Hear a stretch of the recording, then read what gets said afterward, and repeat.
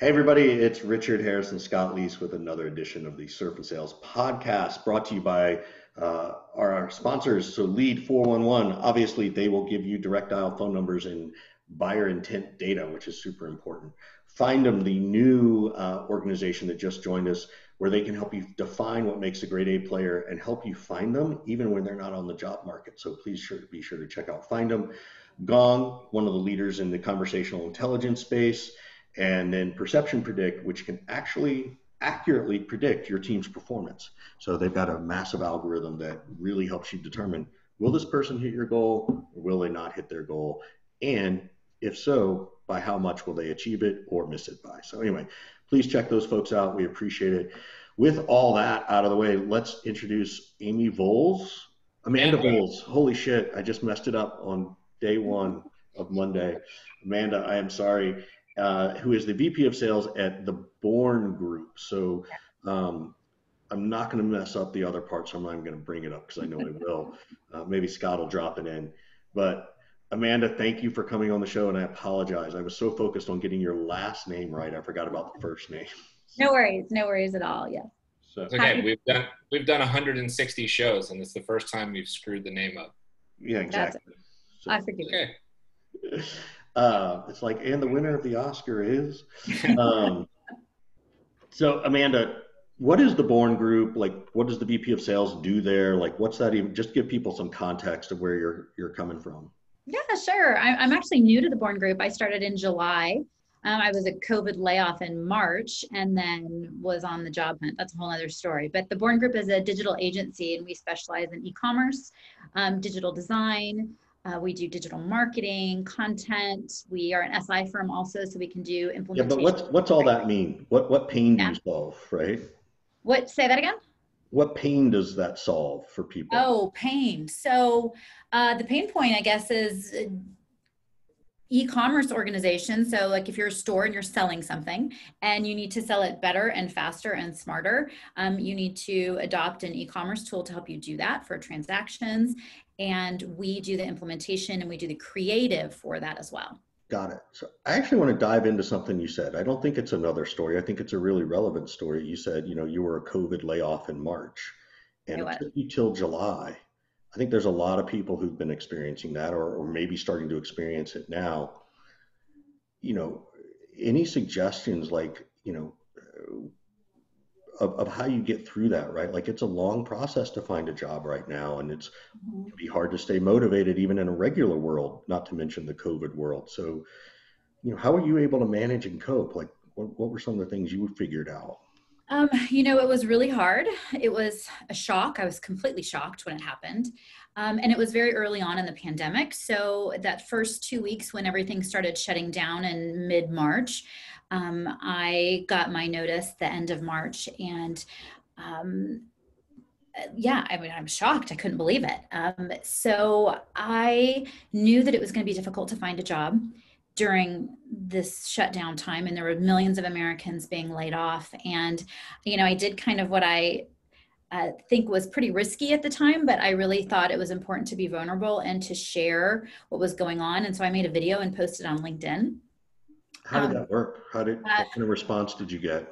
I got tremendous amount of response. And actually it was because of that video that I ended up getting the job that I have now. So in the video, I basically just say I've been laid off, but I'm grateful and I'm lucky. My family is safe. We are healthy. I was financially secure enough that it wasn't going to, I wasn't going day to day, not able to feed my family like so many millions of Americans are today. And so I was just really vulnerable. And I just said, if you're looking to hire anybody or if there's anything I can do for you from a freelance standpoint, let me know. And my video got thousands and thousands of views, and I was able to network with lots of people. And the current CEO of Born, for my current job, he reached out, and it was very nice. And I had so many people send caring messages, offer to get me interviews, and all of the interviews that I did get, most of them were from that video and from my activity on LinkedIn. So I'm a huge proponent of using LinkedIn, but specifically video and working your network. And since then I've done subsequent videos about the importance of kind of working your network and really being your true authentic self on LinkedIn instead of this kind of fake professional that sometimes people think that we're supposed to be on LinkedIn. And I probably did too many years ago. And then since then, I've actually helped a couple of my friends and LinkedIn connections do their own videos that led them to work when they were also COVID layoffs. So have found a way to give back. So that was really important to me. I think that's great and it's beautiful. Did you know your current CEO before this video, or is he a stranger? No, I didn't know him at all. I was connected to the managing director of the firm, just a LinkedIn connection and a personal friend. And he, I think, might have liked my video or commented on it, which then popped up into the CEO's feed. So, that would be my ask of anybody that you know of that's looking for a job, is just to comment and interact on their content. And that way they're going to start popping into other people's feeds. And that's what did it for me. So I'm very I've been adding a lot, commenting for my for my network, right? Just so that it could expand on that. How did you handle the mental wherewithal of all this, right? You do have a family, much like myself or Scott, we'd be okay, which we are all very fortunate and lucky about. But how did you handle the mental struggle that comes with a job search? Because it's not easy emotionally, no matter how financially secure you are, it's still not easy. Yeah, it was definitely a hit to the ego more than anything, I think, because I was surprised and because it had never really happened before. And, I was lucky in a way that my kids were home because of COVID. And so we got to spend a lot of family time together. So I just really leaned on what was most important in life. And that was the health of my family and friends. And that we were able to spend that time together. And, I lived my life on this whole theory of things could be worse, right? So, something bad might happen in life to all of us, and bad things happen every day, or unfortunate things, or even minor life inconveniences happen every day. And I try to live from a place of gratitude. So, does it suck? Yeah, it fucking sucked. Yeah, it was awful. But it could have been worse, right? I could have been homeless. I could have not been able to feed my family. I mean, it could have been worse in so many other ways. And I was able to really learn from it and build a stronger personal network, just from a work standpoint, and then stronger myself, and being able to find value in the strengths that I do have and to be able to lean on some of those. So, it was no fun, but I made it work, just like everybody else's. Were you leaning on your network and kind of the branding of Amanda prior to COVID, or is this really like a new development for you? That's a really great question. It's new. And I started kind of making some of that content on LinkedIn and doing that whole like self-branding thing by watching people on LinkedIn who did it and who did it really well. And, I'm not out there selling anything. I think so many of my connections on LinkedIn are selling something or their own brand or their consulting services, but I wasn't really. I mean, I was just doing it to give back and to share my experience in sales and things that work well for me and what doesn't work well for me. But it was really COVID that kind of made me realize, like, it's great to have a job, but really ultimately it's about who you are as an individual and your own brand and your own success that you have to drive. Yeah. So that was a hard lesson. So what has it been like onboarding as a VP? There hasn't been a ton of conversation, I don't think, about the challenges of onboarding remotely in general, but there for sure has not been conversations about onboarding as a VP during COVID. Not that I've been privy to. What's that been like? I think the company did a really great job as best as they could. I mean, traditionally speaking, I would have gone to the headquarters, and which is in New York City, and I live in Dallas. And so I would have gone there for a couple of weeks and got to meet my colleagues and interact with everybody. But it just couldn't happen, obviously. The office was completely shut down. And so we did lots of Zoom meetings, lots of Zoom trainings, and did kind of everything online, and it's been fine. I think part of it is that I've been so used to being a remote employee for the last 12 years. I've been a remote employee. So for me mentally, it was okay and it was easy for me to do. But I imagine that there's other people who are kind of onboarding and it's really difficult. But there's a lot of tools that are available today to make that easier for employees. But I'm still a fan of the face-to-face, but I'm old school like that. So how have you integrated with your peer group, the executive team? What are some tips or strategies that have made that transition go smoothly? And then what about the sales team working under you? What are you doing to kind of make sure that they've welcomed you with open arms and you're collaborating, successfully? I wish I had some magic bullet. There really isn't anything other than just great communication. We're really active on Slack. We email each other, we text and call each other.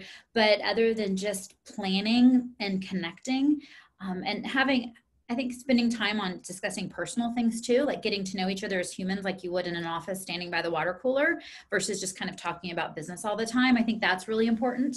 But yeah, there really isn't any magic bullet. It's just making an effort to stay connected and be available, and caring about each other.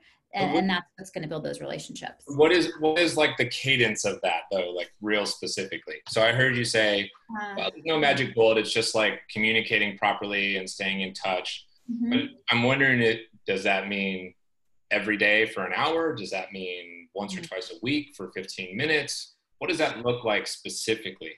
I think everybody needs different things. And so it depends on, like, everybody that's on my team is very senior. Everybody's very experienced. And so we tend actually not to interact as much as we probably should with each other. And we're all very independent in terms of the work that we do. So other than being there to support each other, just quick check-ins, how are things going? I'm a big fan of having, a weekly cadence meeting with individuals. And then at least a team meeting once a week so everybody can connect and talk about what's going on. How big is the team you're managing? Because I think that adds some context to this too. Sure. So the team that I work with today, we're all really individual contributors and supporting each other. So in the past, I've managed as many as seven reps. And then I've been an individual contributor for many times, for many jobs as well. I like kind of the player coach role. I think there's nothing like getting involved and getting involved in the deal cycle with a customer, because it really kind of shows you what's going on in that particular deal or in the industry, or maybe some flaws within your products or anything that the executive leadership needs to pay attention to. So I'm always a big fan of that player coach role, which I know is pretty controversial because a lot of people say, well, you can't do both well, which is true. But I do enjoy working deals individually too. We'll dive into that in a second, but I want to come back to one thing. You said there are some tools out there that are helping build those relationships through, the work from home model. Anything that you've really liked, or you can even say something you didn't like, because I know people are always looking to improve. To improve collaboration and communication. Yeah. I'm a huge fan of Slack, but I think that any kind of, communication tool like Slack would work. I've used Gmail before, I've used Skype before. I mean, I just think that Slack provides a great way to be able to archive conversations, to store documents, that sort of thing, and to go back and search for conversations. So I'm a big fan of that. And in terms of collaboration, we use Zoom, but again, there's plenty of collaboration tools that are available for video conferencing. I kind of don't like Teams, but that's really just my personal preference. I prefer Zoom or Blue Jeans. Those are my two favorite. Those are really it. Those are the really only internal collaboration tools that we use. Okay, so I've held my breath for like 60 seconds here about this player coach model. Okay. I'm one of those people that I'd say 90% of the time believes the player coach model is flawed and won't work, and you won't really excel at either. Now, caveat may be, and you alluded to this before, your team is super senior, you said, around you. And so you're not interacting all that much. Maybe they don't need as much coaching or training or development.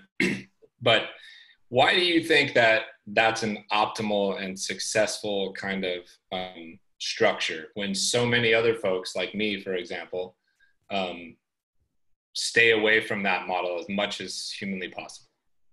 Okay, great question. And I've been in a player coach role in a couple of positions that I've had, and I've also had a more traditional direct supervisor type of role. And then, of course, I've been a direct contributor before as well. So I think that player coach roles work really well with small organizations. I was vice president of a company called VoiceThread for about 5 years, and we were tiny. Like there was maybe 3 people who were selling. And I was doing the majority of the sales, especially the enterprise level sales.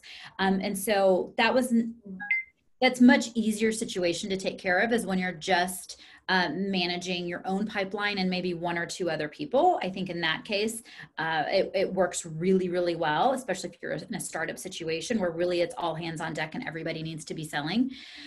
So that's one area that I think it works well. The other area I think it works well is when there's a significant amount of senior people on the team. At the Born Group, there's a lot of people. I mean, there's really nobody that's junior. Everybody is very experienced. When I say experience, I mean 15, 20 years of sales experience at a senior level. And enterprise level, doing significant, I think, everybody's probably bringing in more than 2 million a year. So then when it doesn't work is when you have more junior reps, when you have people who only have a couple of years of sales experience and they need more coaching from a day-to-day standpoint. They need very specific coaching through a deal cycle. So you're going to do discovery today. What are the things you're going to do during discovery? After you do discovery, then what's going to happen, right? So when they really need that extra level of support, or they need you as a sales manager to come in and piggyback on those deals with them or help them close some of those deals or kind of be the executive in the room for that. Also depends on the industry. I've traditionally been in software and specifically educational technology is how I spent the majority of my career. So that is one area where I think that it's not good to have a player coach, but I think it really varies. It's a very traditional sales models, probably player coach is not the best role. What do you think the line is there where there's too many reps for somebody to be a player coach? Oh, that's good. I think if I had any more than 4 direct reports, it wouldn't work. How much, so in your role of player coach, did you actually have your own individual compensation plan also for the deals you closed? Yeah. Because I do wonder how often it's a compensation issue, right? Because at some point you often make more as your player than you do as the coach. Right. So yeah, that's definitely true. Incentivizing the wrong behavior. Yeah. Maybe. So. That's definitely true. I think it depends on the environment that you're in, the level of the people that you're working with. But yeah, my compensation was based on my own personal success, sales, and then my team sales. So that was, part of the motivational factor. I am kind of weird in terms of a salesperson. I'm really not traditionally motivated by commission and money. I know that sounds super weird to say, but I mean, of course I am motivated by money. And I mean, I'm in sales to make money, but we're all here to work, right? And to make money. I'm really motivated by helping customers find a solution to whatever their problem is. And I really love helping new salespeople, especially female salespeople, find success and find their way. I really enjoy that. And so, which is kind of why the player coach thing was always something that I was super attracted to, was because I was able to kind of help mentor and guide younger salespeople as they were going through the process. So Scott, how do you feel now based on her example of not the player coach role, but that concept of if I've got an experienced sales team, I can do the player coach role. But if I've got a lot of junior reps, right? Like Scott, I'm thinking about to our, when we first met and started working together. What do you think about that? She's right. I mean, I said 90% of the time, the structure I don't think is going to work. And the scenarios she described is exactly sort of the outlier. So I can agree with that and understand that. I think it's really interesting to try to figure out what the body count is in terms of where it breaks. Amanda said 4. I don't know if 4 is the right number or not, but it certainly breaks at a particular point in time. And not just the seniority level of the sales team, but also probably the size of the organization and what they're trying to do and what they're trying to accomplish. You know, if you're in like a high growth, you know, grow at all costs VC kind of startup, I don't think that, you know, Amanda is necessarily going to be able to do what she's doing right now. She's in a totally different kind of company, is my understanding, right? Yeah, so you're absolutely right. I think in that case, you really have to put on, because then you're working on operations and you're dealing with setting things up and getting the company going, and it's not just about getting those sales. So I agree with you there for sure, Scott. It's definitely, there's a time and a place for that kind of role, and it's very rare. It's just personally, I've enjoyed those types of roles better. Yeah. I want to dig into what you said before about, you know, being motivated by coaching and mentoring other, you know, women who are either entering the field or already in the field. I mean, you belong to a class that is fairly small in numbers. You're a female VP of sales. Do you feel a certain burden of responsibility to like make sure you do really, really well, like kind of carrying the torch and opening doors for other people? Is that something that you think about at all? Not really. I don't. I do feel like it is my responsibility to reach out and help the women that I personally know, but like generally as a global thing, like, do I have to lead women everywhere? No. But women that I know, women that I've worked with, I'm particularly fond of mentoring SDRs. I think that that's a great, it's been really wonderful to me to be able to get to do some of that as I've grown in my career, especially as they've grown in their career, to like watch them over the years. Because I think a lot of times people start as an SDR because you're interested in moving up and being an account executive and then kind of moving your way through the sales, you know, hierarchy. And so when I get to see that and get to witness women who can do that, especially when they have such high potential, I really latch on to them. So why not, let me push you, why not expand your purview and the number of people that you can influence? I mean, you talked about, you know, women that you know and you know, are close to. Maybe why not have a larger goal for yourself to have an impact on the global sales community, in particular with giving women increased opportunities to be in positions of power at the highest level? Very interesting that you should say that, because we were talking about all these videos that I've been doing on LinkedIn and kind of building that brand. And since then, I've actually had women contact me and reach out and just say, you know, can we talk for 30 minutes? I want to get your ideas on this. And they're essentially complete strangers. I mean, they're LinkedIn connections. And so I have, because of that. But I haven't been proactively trying to go out there and do that. And it would be one of those things that would really fill a bucket. And I will definitely give that some more thought.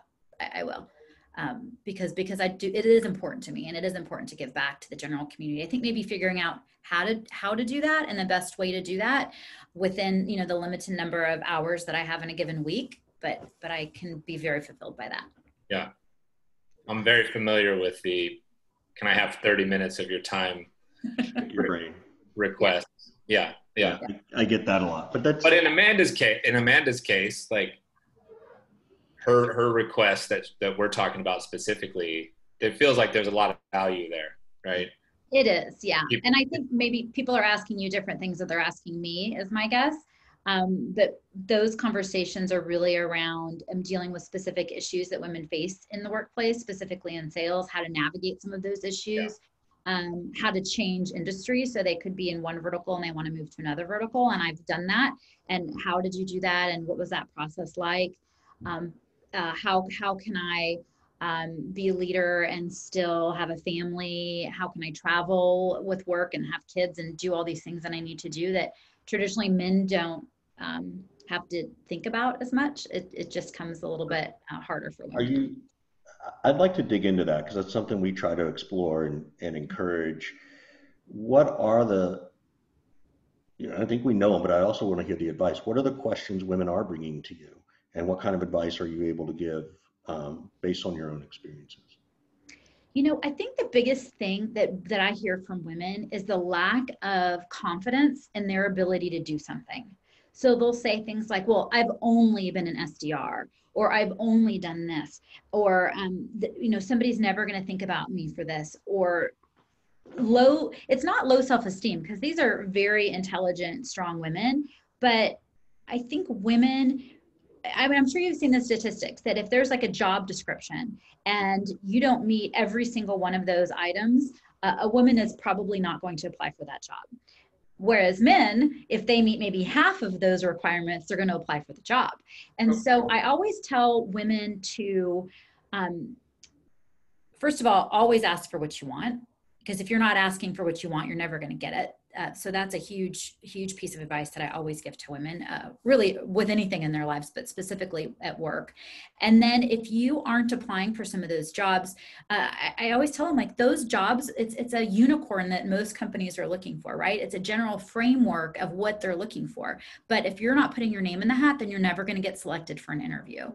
Whereas I think men tend to just be overly confident and throwing their names in the hats for things that they're not qualified for, but they end up getting the job anyway. So I do encourage women to push themselves out of their boxes that we've built for ourselves. So let's say you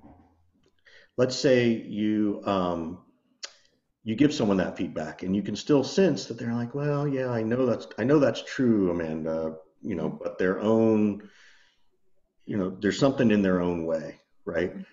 How do you get people to try to go past that point? Right? Have you figured that out a little bit? Especially if it's not self-confidence, which you kind of rejected as the answer. So if it's not self-confidence. So I can tell you a story that this happened is, I had a friend who reached out to me, about 6 weeks ago, and she introduced me to another friend of hers and put us together and said, hey, Amanda might be able to help you with your job search process. And my friend had gotten laid off. And so we just talked on the phone, and I was just chatting with her and getting to know her. And, she was kind of really down in the dumps about her layoff and trying to figure out a way to get a job. And she was really nervous about the fact that she was unemployed. And so I told her my trick about doing this video, talking about that you're looking for a position and what your skill set is and all that sort of thing. And she was really hesitant to do it because, putting yourself out there like that is not easy.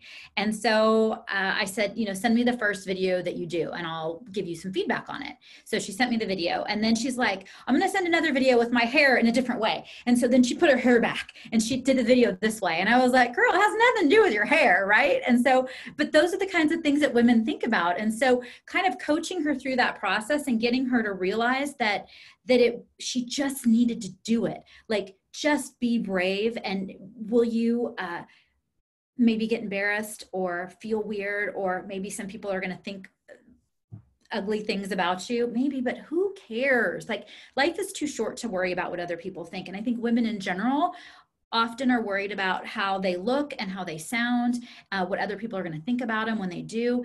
And I try to help them get over that by taking kind of the baby steps that they need to take. So she sent me a video. I gave her some feedback on it, make it shorter, right? She sent me another video. I'm like, that's it. Okay, now we're going to close caption the video. And so I taught her how to do closed captioning for her video. And so it took steps. So essentially, to answer your question, I just kind of pushed her every step of the way instead of just giving her advice and letting her go. I was kind of her partner and pushing her accountability partner, and pushing her to what she said she wanted to do, but she hadn't done it yet.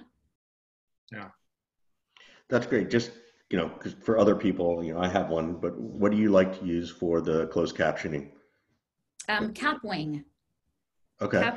Capwing.com. It's free and it's so easy. It's automatically does it for you. I call it auto magical. You just click the button and it automatically captions your video, and it does make some mistakes, but you can easily edit it out and then republish it. It's super easy. Cool. How often are you doing videos? I'm trying to do them once a week now. Okay.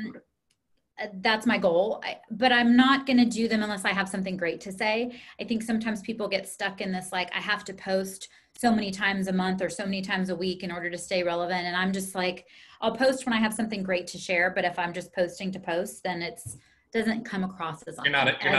You're not a fan of the people who say you have to post every single day. Well, I mean, if you've got something great to say every single day, Scott, and you do. Does anybody have keep anything doing great it. to say 365 days a year? Really? I Does mean, anyone? we all have our bad days. So, you know, I sure as hell don't post every single day. yeah, it's, I say post things that are relevant and on your mind. But I found myself like driving in the car and I'll think of something I should post about and I'll like jot it down really quick. And then I'll do a post on that maybe the next week after I've had time to formulate my thoughts. And sometimes my posts are really short, like 60 seconds, and sometimes they're like 3 minutes long if it's like a longer story, but I try to keep them less than 90 seconds. We got to wrap up here pretty soon. I want to get into what is working for you right now to bring in these large deals. You know, you're bringing home, I think you said most of the reps in your team have like a $2 million plus quota or goal for the end of the year. So I'm making an assumption here that the deal sizes are a little larger, a little less frequent. What is working to reel these in right now for you and your team? And what advice would you have to folks out there listening? You know, tips, tactics, tricks, anything like that that's working really hard, that's working really well for you right now? Well, I think if everything was going so great, I wouldn't be, you know, doing anything except for reeling them all in. So I, like every industry, you know, we're all struggling. I think what the people on my team have had the most success with are the people who've been around for a little bit longer, who have a deeper pipeline. And they might have had things fall off in March, April, May, June, but those customers are starting to come back. So I think it's, if you build a good relationship with your prospects at the initial stages, and they genuinely know that you care about them and you are there to help solve a problem for them, then they're going to come back. If you come across as like, are you going to close this deal next week? Or I have an end of the month cadence and I have to get this done, then you kind of just sound like a sleazy salesperson and nobody wants to do business with that. So I think the people on my team that have done really, really well are the more senior people on the team who've been at the company for longer. They've got a deeper pipeline. You always have to be adding to that pipeline because if you don't, then you run out and there's nothing going on. So I think good pipeline management is the key to that, establishing good relationships and making sure that you just stay in contact with some of those potential customers in a non-salesy way. What is that pipeline to attainment ratio number for you? I'm a fan of 3 to 1. That's my preference. I don't always get that. In fact, it's been very rare in the last few years that I've been able to have a pipeline that was that deep, that was able to do that. So you just got to really make sure that you're working extra hard to convert the deals that you do have. So does that mean you do a stronger job of qualifying earlier? You know, that's a good question. Does that mean I do a better job of qualifying? I'd like to think so. I'd like to think that we do a better job. The way I know that you would hit it, right? Like, is that you better, what's in there better be good, right? Better be good, yeah. If you're going to have a smaller pipeline, yeah, you definitely are going to need to be able to identify. Also, you have to cut your losses early. Like if you know that somebody is not interested in, or they don't have the budget, or all those red flags that you see in the sales cycle, if you know that those people aren't going to be moving forward, really like cut your losses and move on. I think so many times younger salespeople in particular, and I fell victim to this on occasion too, I'm like a little Pollyanna that I think, oh, they're going to buy, they really want my stuff. And then they don't. And you spend all this time and all this energy circling back and having another follow-up meeting or bringing other people in that shouldn't be in, and you just kind of wasted everybody's time. If you just read the handwriting on the wall pretty early on, then you should identify where to spend your time, because that's the most valuable resource that you have in sales is your time. Yep, I love it. So before we ask you our last question, just again, a quick shout out to Lead 411, Find Them, Gong, and Perception Predict, our sponsors. Where can we help you? How can we help Amanda get things done? You know, I don't think it's really about getting things done for me and how you can help. I think what I would like to see just salespeople in general do, and I've mentioned this several different times, is really focus on the human that you're selling to. And so many times we get a bad name as salespeople. Um, and I'm sure you've attended, conferences and people will put like, what do you think of salespeople up on the wall? And you put all these like negative things like slimy and sleazy and all these things to describe salespeople. And I remember seeing that for the first time. And I was like, I am nothing like that. Like, I am not slimy. I'm not sleazy. I really genuinely want to make your life better with the solution that I have. Or drive profits for you, whatever it is that my solution can solve.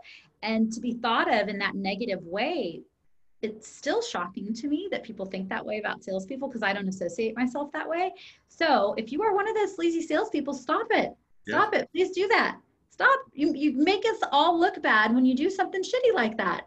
The other thing I'm going to tell people is on LinkedIn, stop sending sales pitches via DMs the instant that you connect with somebody. That is totally against the rules. But yeah, other than that, just be kind to one another. I agree with you because I still find it hard that people don't believe that my mother says I'm a wonderful person to know, right?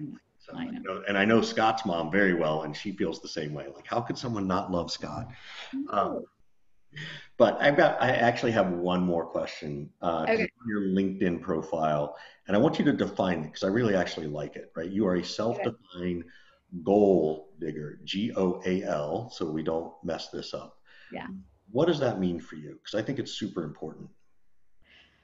Good question. So I'll tell you where that came from. First of all, I didn't come up with it. It was a t-shirt that I saw from a cycling studio. So I'm a triathlete and a cyclist, and I saw like a t-shirt that just said goal digger, and it was like a picture of a bike with the gear in there. And I just thought, oh, that's awesome, because you're cycling for a goal, right? Well, I think automatically when I hear the word goal, I think about sales. And so I said I wanted that t-shirt. So I proudly wore it around, and for cycling and for sales. I think that it's about like focusing on not just your metrics and the numbers that you need to hit as an employee for wherever you're working, but thinking about your own personal goals and what you want in life and what you're striving for, people that you're helping, people that you're working with, people in your family. Like, what are your goals? Identify what those goals are and work every day to taking a step to achieve those goals. It doesn't have to be something big and major that you do every day, but you're constantly digging for that goal to make it happen. You got to shovel, and you got to use the shovel. A lot of us don't have an excavator and we can go in and scoop out and get right to our goals, but you got to dig every day to get to the goals that you've set for yourself. What kind of life goals do you have? What kind of life goals do you encourage people to have? Oh, life goals. So I'm a mother of 2 teenage daughters. And so it's really important to me to raise them well and raise them to be independent, young, smart women who are going to venture off soon, hopefully. So they'll get out of my hair and go off to school or go live their lives somewhere. So that's a life goal for me. I have a life goal of retiring early. And so my goal is to retire when I'm 50. And I started saving for retirement when I was 22 years old. And that is a huge piece of advice that I would give anybody, especially the youngest people who might be listening, is you have to save for retirement. You have to, even if it's just 2% of your paycheck every month, you got to do it. And so I have a huge goal to do some traveling, and then, make people around me successful and happy and give back as much as I can. Richard. Yeah. How old are you again, Richard? Are you retired yet? Are you retired? Now, let me just say that when I retire, I'm not going to stop working. Like when I say retire, I just mean like retire from corporate world, right? But I'll still do That's very different though. Okay.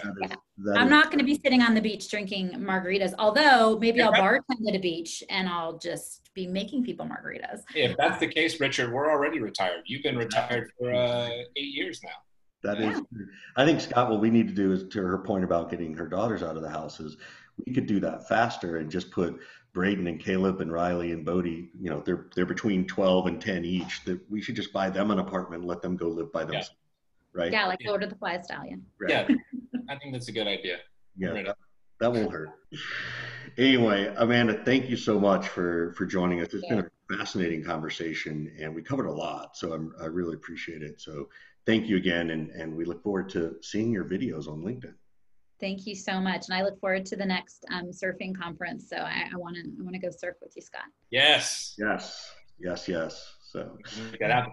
Amanda's gonna swim circles around me in the ocean now that she just said she's a triathlete. athlete, I was thinking the same thing. I was like, oh my gosh. So No, I'm not that great at surfing though. So Okay. I have a very specific way that I like to surf, and it's with an instructor who will like push me because it's a paddling thing. I'm 5'2" and I'm really short, so it's really hard for me to. That's how it works. Yeah, we got you. Give me a push and I can get up any day. I can stand up there all day long, surf, but it's hard to catch. All right. Thanks, Amanda. We appreciate it. Thanks, guys. Bye. Bye.